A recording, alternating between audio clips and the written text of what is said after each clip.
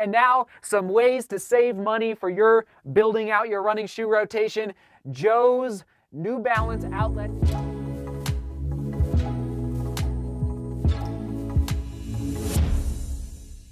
What a day, what a day. How's everyone doing? Good morning. We're diving right into the studio. Here we go, running shoes, all talking about how to build up a running shoe rotation, the process that I go through, and then also some tips and tricks on how to save some money toward the end. So we are diving in. I did not do any filming on today's run. So we got about 7 to 8 inches of snow last night. It's kind of nice. And today's run was just a perfect day just to disconnect. And I just went nice and easy, 8 minutes a mile, so steasy pace for sure. And it was about, so they plowed the creek path that I was on today, and there was like probably 2 inches of just fluffy powder to run on. It was just amazing, nice and soft, and just disconnected. So 8 miles today in the Hoka Speed Goat 4. There it is over there, as well as right here. We're probably going to get to 50 miles in this shoe very quickly, because I guess I'll just lead off with this. One tip that I use for the winter time is I use trail shoes to run through the snow. So rather than using road shoes, even though I'm running in an urban environment on sidewalks and pavement, you might think, oh, that warrants using a road shoe, but I don't want to slip and fall. So the Hoka Speed Goat 4 and the Hoka Evio Speed Goat have proven to be very, very valuable during these winter months here in Denver, Colorado. Okay, what am I always saying about running shoes and about this sport of running that we love? It's accessible, it's affordable, and it's efficient, the sport of running. So real quick, accessible, you can run out your front door. You don't have to drive to a gym. You don't have to drive to a mountain. You don't have to drive anywhere. You just leave out your front door most often, depending on where you, but most often that is the case. So it's accessible. You can just go do it. Yeah, you just do it. You don't need a ball. You don't need a bike, like I'm always saying. It's affordable. Now, this is maybe a little controversial, more so these days, because running shoe prices are going up. I realize that, especially with all the carbon fiber plates hitting the scene. But for the most part, our sport is more affordable. It really is, compared to other sports out there. And then it's efficient. The workout that you can get in 20 to 30 minutes is amazing. Like a 20 to 30 minute run, the benefits that you receive is off the charts. So, okay, that's what I mean by accessible, affordable, and efficient. And yes, as runners, all we need are running shoes at the end of the day. Now, is it nice to have a running watch? Yes. Is it nice to have a vest to carry water? Yes. Is it nice to have, running socks that can wick away moisture? Yes. But do you have to have those items? Actually, you don't. You really just need running shoes, and that's where today's topic comes into play. Now, here's my process for building out my running shoe rotation. Maybe you do something similar, but here's mine. Okay, so there's 2 major categories for running shoes. You know them: road shoes and trail shoes. So my little strategy I call just the reverse funnel. Okay, so here's the reverse funnel: one for road, one for trail. That's the first question I ask myself. Do I need more road shoes or do I need more trail shoes? And how do you figure out the answer to that question? Where do you live? Where do you do most of your runs? Okay, now there are some shoes that I think can cross over between the two. Okay, for example, the Nike Wild Horse 5. I think this is a shoe that can, it is a trail shoe, but I think it can be pulled off to run on the concrete and pavement where you live. What I like to call a commuter shoe, meaning you can commute from your house, from where you live, to the trails. So you could do 2 or 3 miles on the roads and then get to the trails, do 3 or 4 miles out in the trails, and then run back to your house on the roads again. So this is kind of a crossover shoe for me, the Nike Wild Horse 5. So that's the first question I ask myself is, where do I live and what do I need more of, a road shoe or a trail shoe? Okay, the next funnel, all right? So within that funnel, you have 2 more categories. Do I need stability shoes or do I need neutral shoes? And that comes down to your overpronation, essentially. Like if you really overpronate and you need more stability through your shoe, then yes, you're going to be looking for a stabilized option. And it's not out here in the studio, I forgot it, is the Hoka Arahi 4, which I did a first impression this past week on. It's a stability shoe from Hoka as far as in that road category. So that's the second question, is stability or neutral. Okay, and the next funnel, all right? And this is the process. I go from the top all the way down this funnel chain. So it's the types of runs that you do in your training philosophy and in how you train, okay? So there's different types of runs. You've got easy days, you've got middle distance and long run days. We talked about middle distance runs yesterday. You've got tempo days, threshold days, interval training, and yes, race days, okay? So there you go. So those are some more funnels that go down the line there. And one last point on these different types of runs is I listed 6 different types of runs. There they are on your screen right there, okay?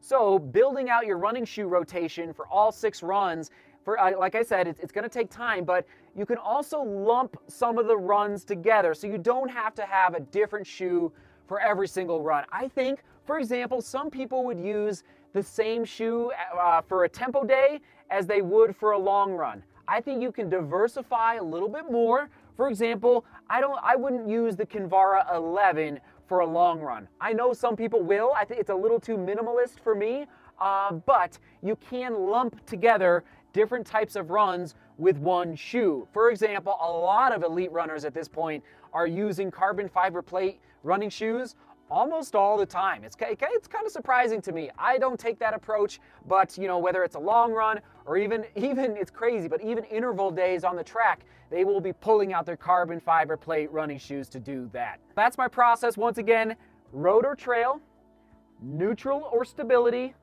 and then the different types of runs that I'm going for. Now let's get specific about building out that rotation, okay? I have a list of shoes here for you for easy days, long runs, tempo days, etc., etc. Okay, you all know the drill. Easy days, we're looking at the New Balance Beacon lineup. The Skechers Go Run 8, which I believe is out here as well. You've got the Nike Pegasus 36.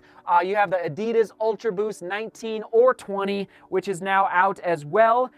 For the trails, I'm going to put you in the Nike Pegasus 36 trail. Absolutely amazing. I love this for an easy day shoe. And yes, I'm even going to say the Saucony Mad River TR for an easy day trail shoe. All right, there you go. And this is that, you know, if you're coming like couch to 5K, like you're just getting into running, these shoes are perfect starter shoes for you. Again, Skechers Go Run Ride 8, New Balance Beacon, Nike Pegasus lineup, the Adidas Ultra Boost lineup. All right, there you go. Those are my top 4 probably for those easy day shoes. Okay, the long run shoe. We're looking at the Asics Glide Ride. Here it is coming off the shelf. There it is. Oh, love this shoe. Asics Glide Ride absolutely falls into the long run category for me, or middle distance as well, as we talked about yesterday. The Skechers Max Road 4, I believe it is out here. Yep, there it is. Skechers Max Road 4. The Nike Vomero 14 also falls into my long run category. A lot of people love that shoe.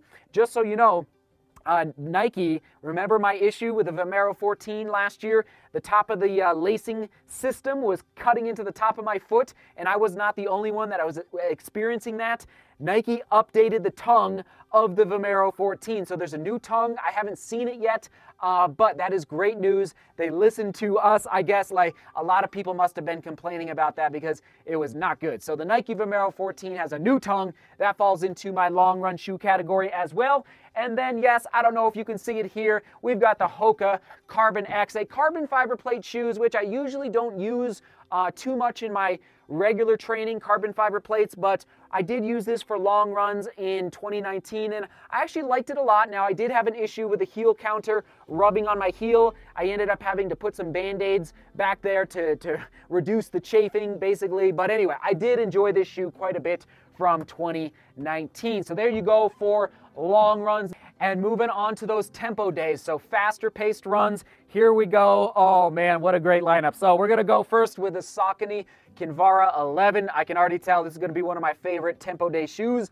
of 2020, Saucony Kinvara 11. We've got the Nike Zoom Fly 3 from 2019. Solid shoe, a little heavy, but I enjoyed running in this in 2019. Not my go-to, but it was a solid choice for tempo days. There it is, the Nike Zoom Fly 3. Oh, the New Balance Fuel Cell Rebel. I'm shocked that I did not run in this more. I think I just ran out of time, but I love this shoe. I'm probably gonna ante up and get the next iteration, if not just buy this one again, the New Balance Fuel Cell Rebel. And last but not least, we'll come back to this in a minute, but the Hoka Rincon, yes, for a tempo day. I'll talk about this in a minute. And last but not least, and I know I didn't talk about thresholds, but I'm gonna lump it in with racing as well. So for racing, Coming up, oh man, now I'm getting ready for a marathon, but a lot of carbon fiber plate running shoes coming out. We've got the Brooks Hyperion Light coming out soon, the Saucony Endorphin Pro, the Skechers Speed Elite Hyper is now available.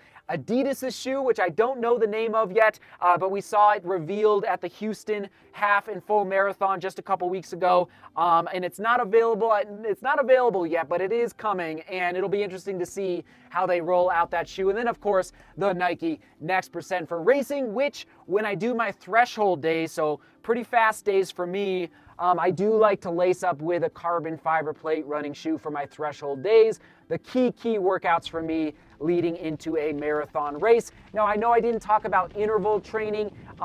If I had to choose, like for example, I'd probably go with Adidas. This is the Adidas Adios 4, but the Adidas Adios 5 is now available. So that would probably be one of my go-to choices for a more nimble, lighter shoe from Adidas for an interval day on the track. 2 more points before we wrap up real quick is as far as saving money and attempting to build out your running shoe rotation in a smart way is to find shoes that can accomplish different tasks in your training regimen. Meaning those different types of runs that I listed, there they are again. So what shoes can accomplish these different types of runs? Okay, so that's why I think the Hoka Rincon became such a fan favorite in 2019, and it was one of my favorites because it could be a tempo day shoe because it's light enough and it has a little bit of pop through that midsole, but it also has enough midsole protection that this could be a long run shoe. So it knocks out a couple different types of runs in one fell swoop. Is there another one out here? Well, I'll just say, I'll just say the Nike Pegasus 36 Trail. As far as a trail shoe, I think it's versatile enough that it has enough midsole protection that you could take it out for a long run on the trails, but also enough lug depth that you could do, quite a bit of vertical gain in this shoe, the Nike Pegasus 36 Trail. And I'm just looking around here. For example, the Innovate Mud Claw is a very niche shoe. I would not do a long run in this shoe. This shoe is made for, I would say, 5 to 12 miles through crazy mud type of shoe, at least in my opinion, based on that midsole protection and coupled with that outsole. Okay, and now some ways to save money for your building out your running shoe rotation. Joe's NewBalanceOutlet.com. Joe's NewBalanceOutlet.com is one of my go-to spots, like dirt cheap. I think at one point I saw Beacons there for I think $40. New Balance I think they're sold out at this point. At least last time I checked. Maybe they've anted up again and they have some more. But Joe's NewBalanceOutlet.com. I've had some really good success at Dick'sSportingGoods.com. Dick'sSportingGoods.com. For some reason, I don't know what it is, but more like those bigger brands, Nike and Adidas, but Dick'sSportingGoods.com. Zappos.com. Yes, I buy shoes from Zappos. You better believe it. I know these are big companies, but Zappos.com.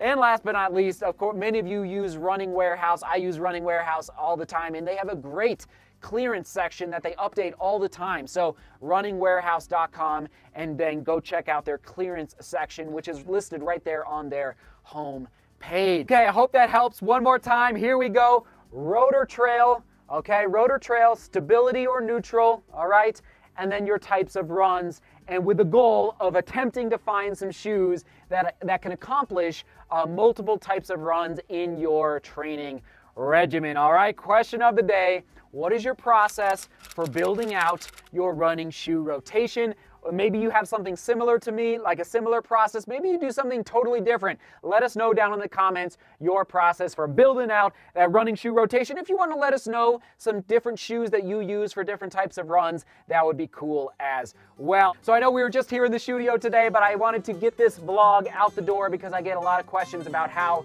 I build out my running shoe rotation. All right, everyone, thanks for being here. Thanks for watching. We're going to toss it back 2 different types of runs that I like to incorporate into my training regimen. That'll be on the right, and then on the left, we talk about different drops in running shoes. All right, so different drops. That'll be on the left. All right, see beauty, work hard, and love each other. See you tomorrow.